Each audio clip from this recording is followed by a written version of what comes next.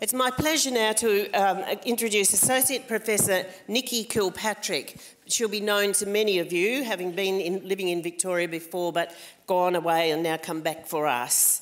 So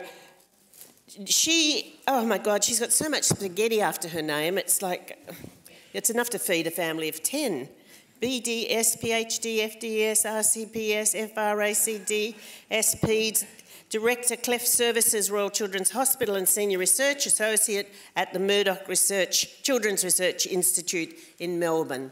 Nicky's had over 30 years of experience as a paediatric dentist in clinical service, teaching and research.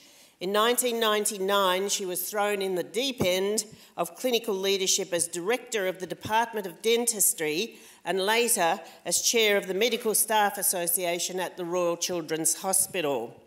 She embraced these opportunities and engaged with the broader health community to promote evidence-based child health and to advocate for paediatric oral health services. In 2010, Nicky became Professor of Paediatric Dentistry at the University of Bristol in the UK, but has since been dragged back to Australia by her husband. In this presentation, Nicky will share some of these experiences, both positive and negative, and reflect on the learnings and identify the key roles that clinicians play in leading cultural change. Please make Nicky feel welcome.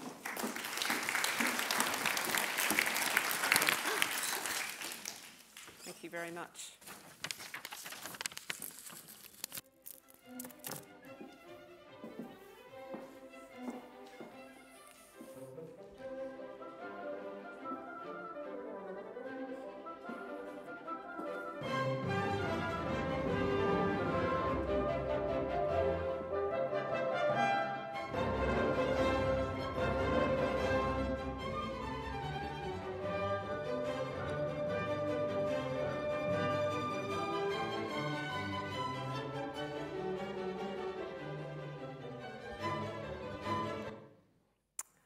For those of you who don't know, my husband is a double bass player. He's a musician.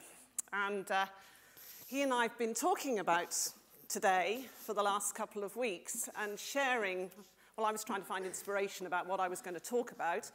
And we've been talking a lot about leadership and teams.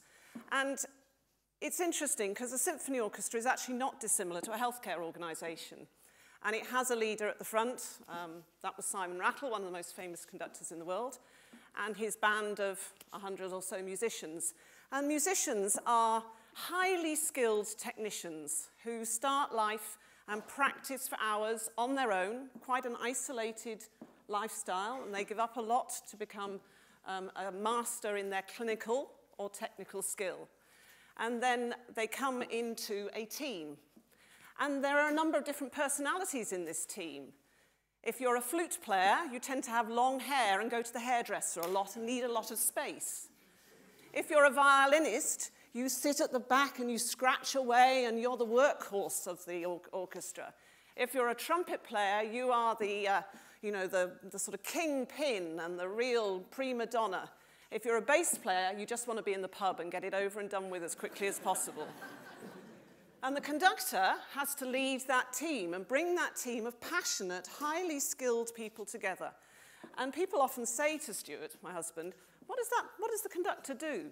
And like a lot of us in healthcare, Stuart will say, I don't know what he does, because conductors get paid far more than musicians. In fact, some conductors, like Simon Rattle, get paid more for one concert than the whole orchestra does for that same concert. So you can imagine the tensions between the players and the leader. And that, to me, is a little bit about where healthcare and being a leader a clinical leader is very similar. And we're a very diverse group of clinicians. So I haven't had my inspirational moment yet. Werner said I had an inspirational moment at 3 a.m. in the morning. I have been awake for hours over the last 2 weeks, and I have had no inspiration. So I did what I always do, is I think about my own personal life experiences. And so I had a bit of a think about the people in my life who've been formally, officially, have meant to be my leaders and whether I followed them or not. And there are a wide range, and all of these people I have followed or not followed at different times in my life. And one of the things they have in common is that they've all made me do things that I really didn't think I wanted to do.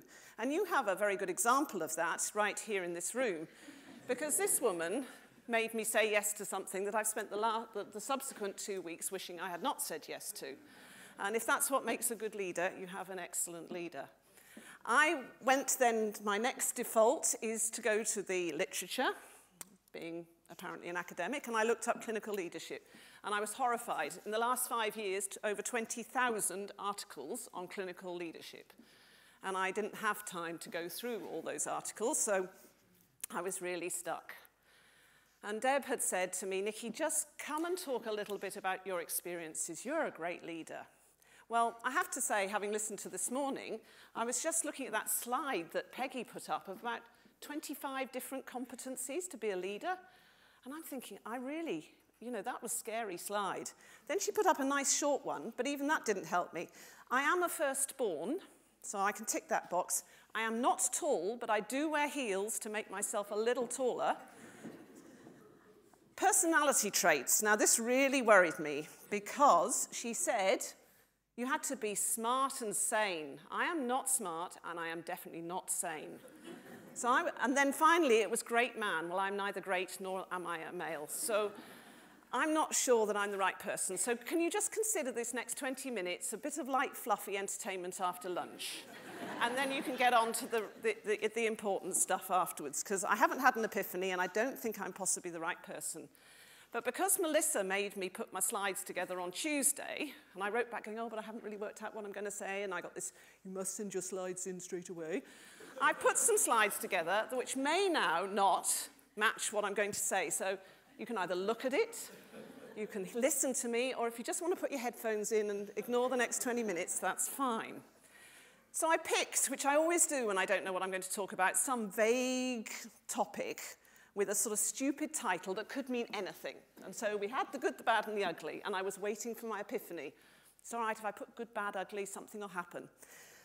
Nothing really has happened, but I'm going to share the good, the bad, and the ugly of my experiences as a clinician. I'm going to start with the bad, and then go to the ugly, because I don't want you walking away with the worst ones at the end. I'd like you to go away thinking that I've had some good experiences as well. So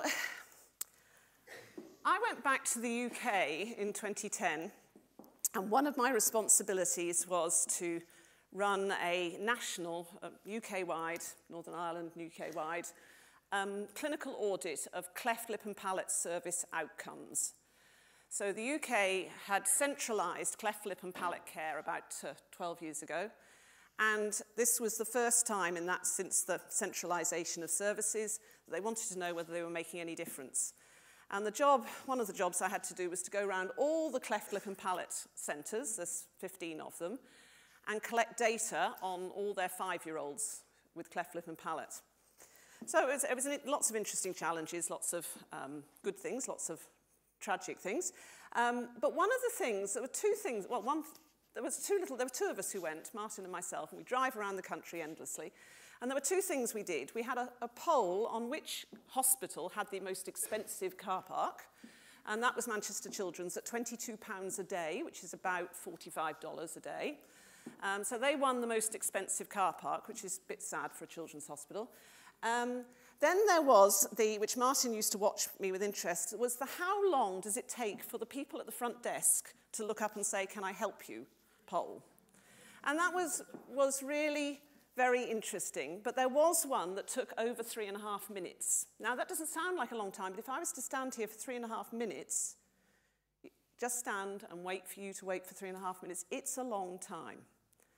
And the tragedy of I became increasingly frustrated, stroke interested, that the front reception of your healthcare organisation is the face of what our patients see. And I turn up, and maybe I do look, I don't know whether I'm invisible or really you wouldn't want to say hello to me, but I would stand at the desk. Martin would stand over here with his stop clock timing me. And I'd just stand and I'd look and I'd wait. 3.5 minutes for someone to even look up and just say, I'll be with you in a minute. And half the time, the people on the desk weren't even apparently doing anything. They just had their head down, or they were looking at a computer. And again, it's absolutely fine If they're doing, you know, I'll be with you in a minute. And that's something I feel quite strongly about in my team, my organisation. It does not cost money. We're not talking about resources, we're talking about an attitude and a culture. And my experience, that experience, was just one of several challenges to me going back to the UK. And the other one was about 3 days into my first theatre session in one of the hospitals I was working in. It was my first operating list, due to start at 8:30. Operating lists are expensive, really expensive resource. And the list is meant to start at 8:30, so I'm in there at 7:30 and I'm clerking my patients, checking them in. I've got a lovely little SHO, or whatever, DF 75-3, or whatever they call them in the UK now. And at 8:30, we're all in there. We've done our group hug, the love-in, and all this stuff that you do in theatre. What time did the patient get on the table? 10 to 10. This was 8:30. Perfectly ordinary dental list, nothing major. And I remember just standing, and I'm new. I really don't want to be really painful just yet. I'll be painful later on, but let's try and be nice and let's fit in. Anyway, I did a little bit of causal analysis, and I ran around and tried to find out what was going on.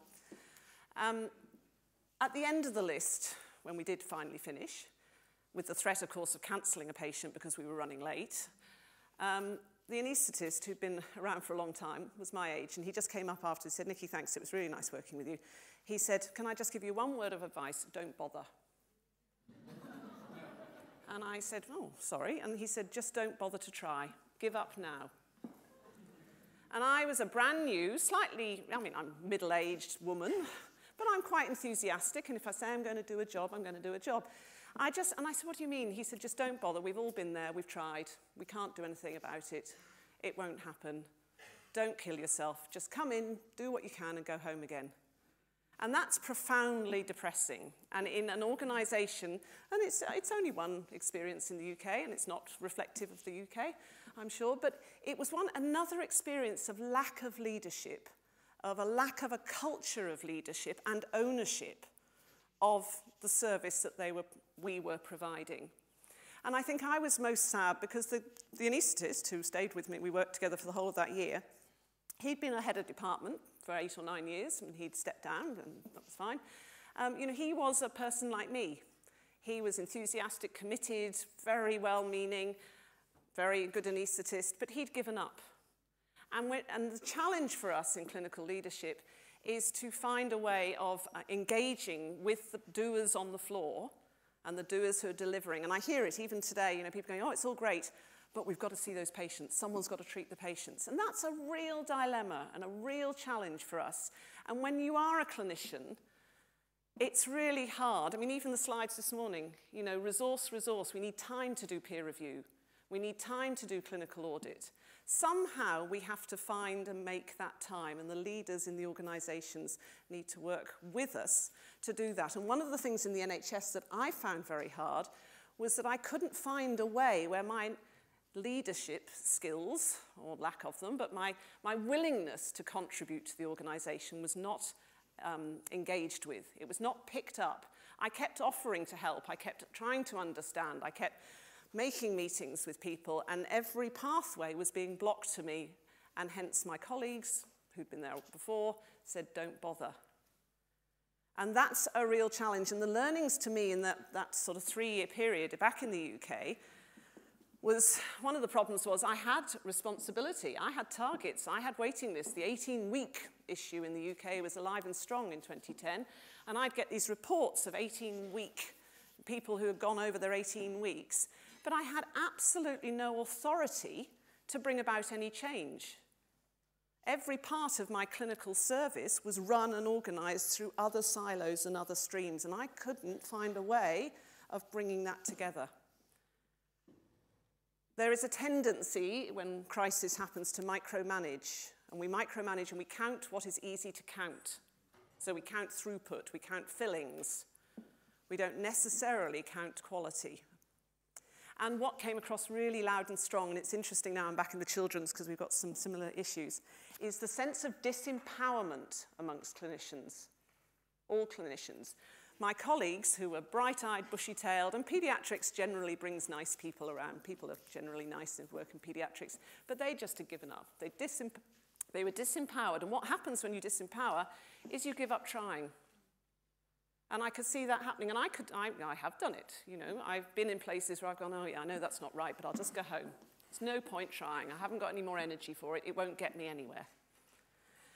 But there is also a sense in the clinical workforce, particularly amongst doctors and dentists, of that sense of entitlement. I am a doctor, I am a dentist, and I deserve to be able to do, to have, to behave in whatever way I want. And that's where the NHS is now trying to work on some of those issues. But I think it's very sad that in the NHS at the moment there are two initiatives. One is called Putting the Care Back into Healthcare. How sad is that we've actually got to have an initiative? But even more sad is that there's a big campaign now being run by a nurse who went in to have, she ended up having cancer, and she went in as a patient, and she said in the first week of her life, her time in the hospital, nobody called her by her first name. No one. No one said, "Hi, Sally." So she started a Twitter campaign that's the Hi, Sally campaign, just to get healthcare workers to address patients by their first name. So that's one example, I think, of a really bad leadership situation that I was in, and it was incredibly frustrating and disempowered me, and I felt like I had very little value, and I felt I couldn't do anything for my team and my staff in that environment because I didn't have any authority to bring about change. And there's a lovely story, and I'd heard this 20 years ago about when they first put a man on the moon at Cape Canaveral, the journalists were all there, and a journalist he was written about this, that they were all waiting for the rocket to go up, and he went to the toilet, and the janitor was there in the toilet, and he said to this janitor, why are you here? Why aren't you watching, thinking he should be out there watching this amazing liftoff? And the janitor said to the journalist, I'm helping to put a man on the moon. Now, for me, if my organisation or my department or my private practice, that's what I want from all, and it's true, every single one of us, even a manager, is putting patients and serving patients.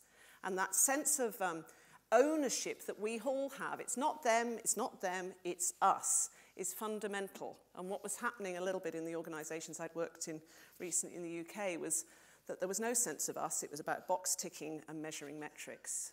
And it was hard for even someone who wants to be a leader to break that down. But I want to be putting the man on the moon, and I want everyone I work with to be feeling they're putting the man on the moon. Because leadership is not about an individual. There are attributes of individuals, but leadership is a team sport. We are all leaders. And there'll be some people who are prepared to put their head up and be shot down, and there'll be others who won't. You can have quiet leaders and noisy leaders, but we are all in this as one team. So then we come to the ugly, and this is me in about 2000. I was young and starry-eyed, and I was so enthusiastic. I was passionate. I just got this great job at the Children's Hospital in Melbourne, and it's what I've wanted to do since I was 10 years old. I didn't know it was going to be in Melbourne, but I wanted to work with kids with disability and be their dentist. I didn't know where Australia was, but anyway, we're in Australia, and I wanted to do it. I was over the moon. I felt fantastic. I had absolutely no idea what being the head of department was going to mean. I knew how to do a filling, and I was quite good at managing patients, but I had absolutely no idea about leadership and management. And so I ran off, and I did a little bit the reflective stuff, and decided that what probably we needed to do was build a team. So we'll have all these team meetings. So we had some strategic planning days. And I'm incredibly lucky in my life. I had fantastic people, still have fantastic friends and colleagues, and they were incredibly patient with me. They were very generous, and they came along on Saturdays. In fact, one of them, who you'll know quite well, so I won't mention his name, but he actually brought a caftan and some incense and set it out and said, oh, we're going to have a little love-in, and it was all, they generally took the piss out of good old little Nikki, she's, oh, how sweet. We'll go with the flow. And they came along, we had all these strategic planning days over about a period of 2 years where we talked about all sorts of things. And we came up with an action list. I was so excited, an action list of priorities. This is what we do well. I did all the strengths and weaknesses, all the business school bullshit buzzword stuff came out. Had a great facilitator. Anyway, so we got this great list, and I went home after the second or third session, really pleased with this list, and then I looked down the list. 501 items to do, 499 had NK next to them, and 2 had my secretary's name against them, and that was it. And I suddenly thought, I can't do this. So I spent the rest of that that was by the time we were into my second year then, I spent the rest of that year trying to do the 501 things. And all my lovely, lovely staff, of which a few are here, all my lovely team were very happy. They made me feel good because they smiled at me a lot and they said, well done, Nicky, we love what you're doing. But I was knackered, absolutely knackered, working 25 hours a day. My husband was about to divorce me, although I wouldn't have known if he'd divorced me because I was never at home. And the department and all the staff were sitting back there going, great, Nicky, oh, isn't she great? She's marvellous. But actually not engaged at all in the process. And that's another challenge, the bigger the this was only a small organisation. I mean, like, little examples would be I'd send out an email, which were always too long, because as Stuart will tell you, why would I use 5 words when 500 will do, as you can hear? So I write these long emails, which I thought made great sense. We're going to do this, that, and all the rest of it. And I'd write dear all and send it out. And no one read it. Or they'd say, oh, I don't remember getting that. And then one of the other dentists in the unit said, Nicky, I never read any email that says dear all, ever. And actually, you'll be surprised to know in your organisation that's probably a very common thing. All those group emails, I see RCH staff email, delete, delete, delete. So then I started writing individual emails. Well, that was completely waste of time. So then I thought, right, there's only one who's told me he doesn't read dear all emails, so I'll write dear all and Joe. I got around that. But the bottom line was, what was happening was, I was the big boss. I think they quite liked me because I was, nice with kids and the number of complaints from parents went down and a few things like that. But bottom line was I was running ahead of them. I thought things were going really well, but the entire team was sitting back here, in this space, happy, fortunately, because they could have been worse. They could have been stabbing the old knife in my back. They weren't unhappy. They just weren't with me. And one person doesn't make these things happen, which is why what happened yesterday at your Innovations Day is fantastic, that there are all these exciting things happening. The challenge now is to make sure the people are coming along in the middle with you, and you're not leaving it to a few who then get burnt out. I was being ineffective. I think ugly is probably a little, bit hard, but I was an ineffective leader. And I did find a quote, because there are multitudinous numbers of quotes on leadership, but if you think you're leading and you turn around and there's no one there, you're just walking in the park. And I was doing a lot of walking in the park. And that could still be true in your organisation.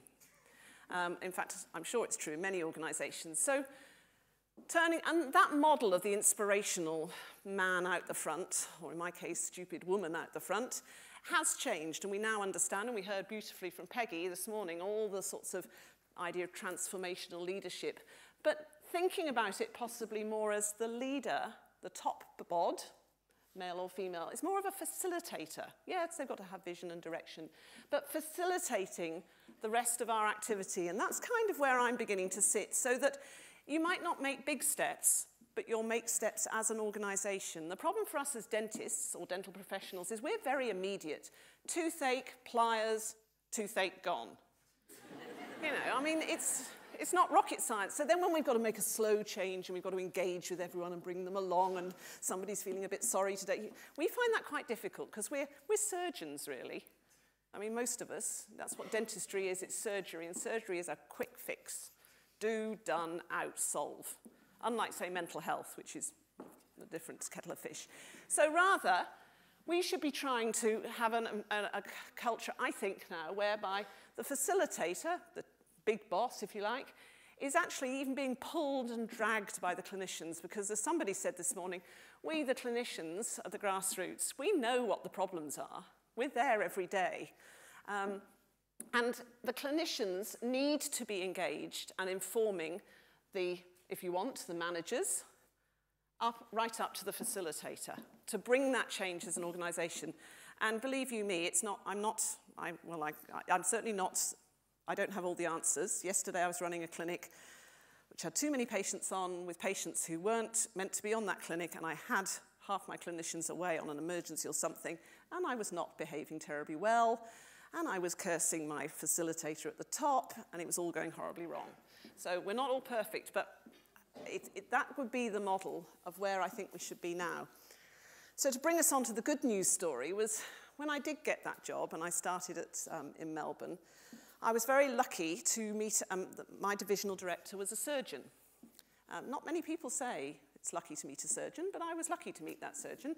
He was the old-fashioned, archetypal, male, white surgeon. And I didn't think he and I were going to get on very well, and I think he didn't think he and I were going to get on very well. But he said one thing to me right at the beginning, which made a lot of sense. Or I took his advice. He said, Nicky, while you're here, he said, remember, you're in a children's hospital.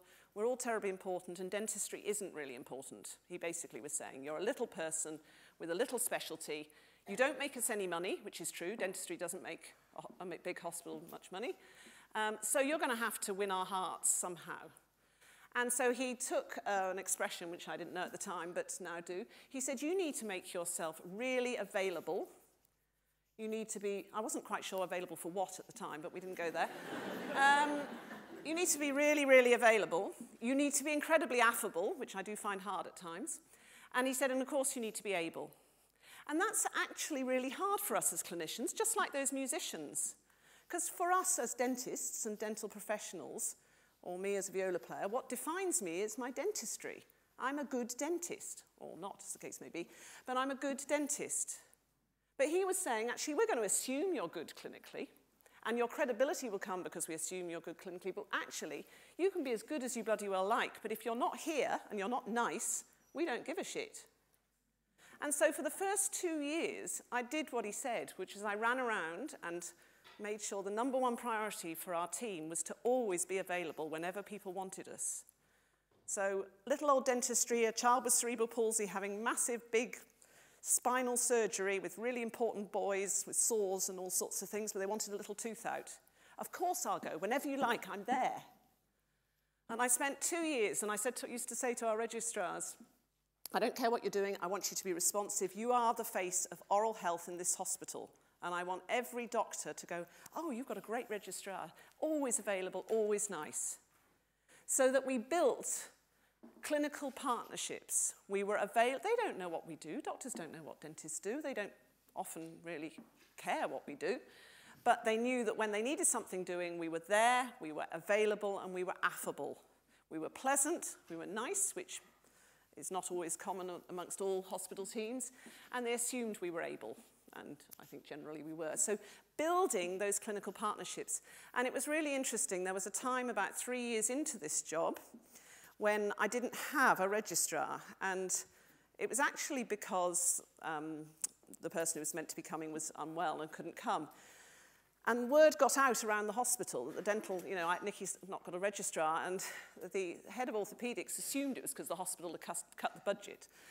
So he went storming up, unbeknownst to me, to the CEO, and he said, this is a disgrace. You need to have a dental registrar. And I remember the CEO coming down saying, what's this about no registrar? And I didn't know what had happened. But it was really fantastic for little old dentistry to have the professor of orthopedics go up there and tell the executive that they needed to have a dental registrar in their children's hospital. And that didn't come about through anything I'd said or jumped up and down. It's because we've been available and affable, and our registrars had worked their butt off. And actually, at that time, our registrars were working unpaid. They got no pay for their on-call work at all. And subsequent to that, we then got them paid and onto a proper roster. And so 2 minutes, right. 3 minutes. The second partnership that I was fortunate enough to acquire in this position, and is a harder one, is managerial partnerships.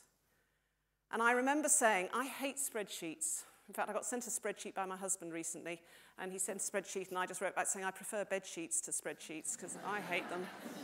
But spreadsheets scare me, and I went to our finance guy, John Brown, and I said, John, I get this panic about spreadsheets, and is the bracket ones good money? Is that in or out? I have no idea. And he said, it's okay, Nicky, I can do that. I get nervous when I see teeth. And I realized that partnership, he was good at what he did, I was good at what I did, and together we made a team. That's going to pour water on me now. to make sure I shut up. So in short, I think every one of us is a leader. That's genuinely nothing to do with me. It's about stepping out of our comfort zone and taking a risk. You have to be prepared, and I think we're all about to take a bit of a risk staying in here. And you've been doing this. Can you see something that could be done better? And who can you work with to make it happen? And you'll be surprised at who's out there. And interestingly, Deb, I don't know where Deb is now, I've been rude about her already today, but maybe she's not here. But Deb, I was just chatting to Deb earlier, and I quite like this phrase, leadership is like the abominable snowman. The footprints are everywhere, but nowhere to be seen. Because I don't think it is just about one charismatic person. It's about the team and the culture of the organisation. And I'm going to finish with 2 little clips. But before, I think we as clinicians, and dentists and doctors in particular, because I actually think allied health and nursing have stood up. But the dental profession and the medical profession, particularly surgical profession, have a long way to go. We, the clinicians, have to stand up and skill up. But at the same time, managers have to let go. The UK did not let clinical leaders stand up and take responsibility and get things wrong at times. They had squashed them down through their very bureaucratic processes. So I'm going to finish with one little clip, well, 2 little clips, just to finish with. This is one little clip that just proves, I think, a little bit about how influential a leader can be. We have our conductor again, probably being paid massive. He's got all the skills. He knows the music. And I've turned the sound off.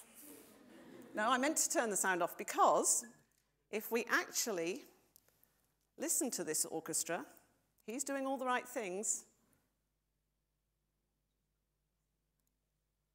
I've got to turn it up.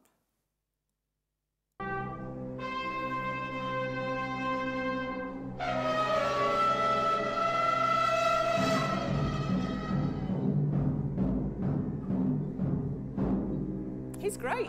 He's been paid a lot of money. He's the leader.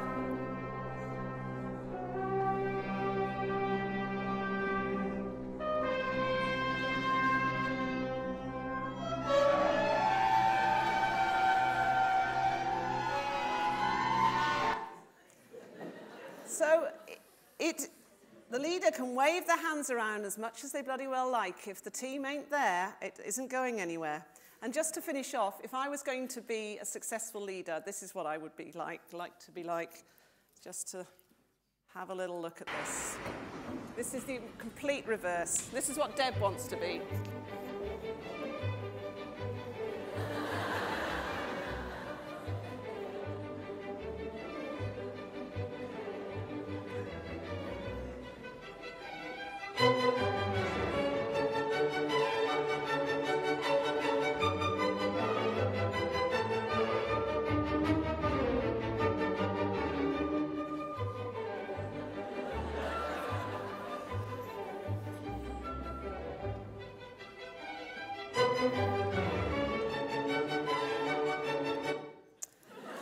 Thank you very much.